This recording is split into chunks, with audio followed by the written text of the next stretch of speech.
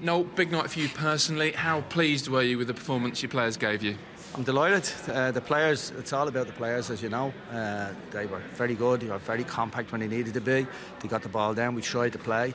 And full marks to everybody having the courage to get on the ball. It was a little bit untidy at times, but if we're going to keep going down the road of passing the ball, it needs time and you need practice, and you have to accept mistakes to get better.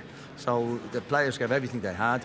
I thought they were great discipline. Maybe could have got more goals, but yeah, we're always unhappy, you know. Proud to be a winning Ireland manager now? Proud not to be a dud. I'm a dub, not a dud. I'm proud, yeah, it's great. It's great to be able to walk around and say you managed your country to a victory in a World Cup competition at home in the Aviva, with your family all by your side, all in the stand, Maria and the children and the relations and the teams, and there's so many people there who just want to go home and talk and sit with them.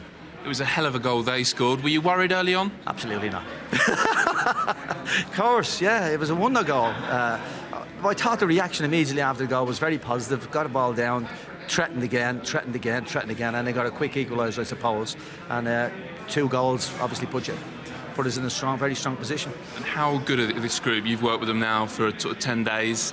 Does the next manager inherit a good side? Well, we've said that. Don't just take the Kazakhstan game. There was elements in the game against Germany that were absolutely wonderful football, and when you play against the best, and the players didn't get the credit for that.